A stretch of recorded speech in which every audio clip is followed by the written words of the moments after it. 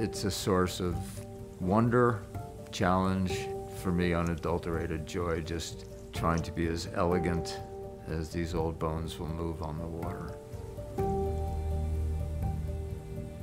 Efficiency of motion, smoothness and flow. Boats are a magic carpet. I spent 44 years of my life totally committed and immersed in the realm of clay. It was my reason for being, the endeavor where time stood still. And it was successful and joyful at the time.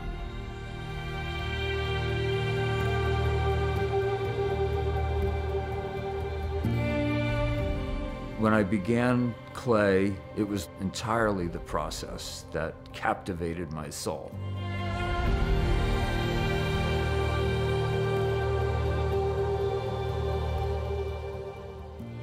It's so responsive. There's no distance between the maker and the material. It's absolutely direct.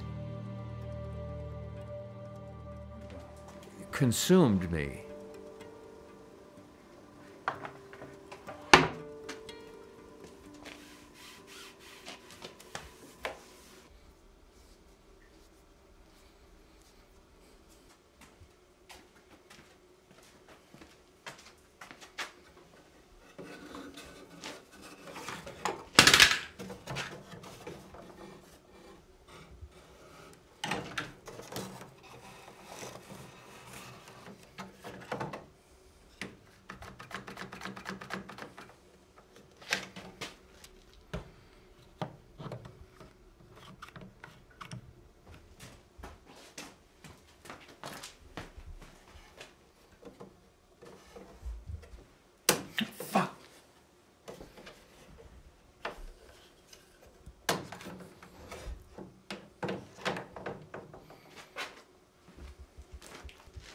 As I look back on my younger life, I wished I'd been a more attentive, devoted dad.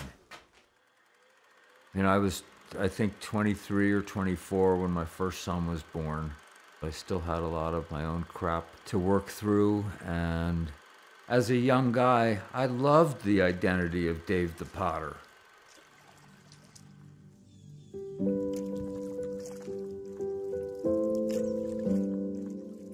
We seek unintentionally to conform to the parameters of whatever identity we attach to. My own dad, at one point when he was 80-something, he wanted to retire, and they moved down to Florida, as they're supposed to do as a aging, successful character, and after 6 months, he had to go back to work because he felt like he was just a schmuck.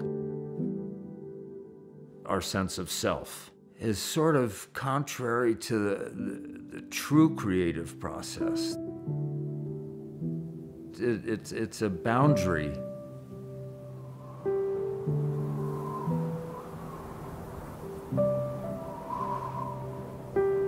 Water can manifest in a near infinite array of possibilities without truly being any of them. It can be furious. It can be pacific. It can encompass movement or stillness. It's any of them and all of them simultaneously. A well-designed boat with a well-designed crew can negotiate with grace.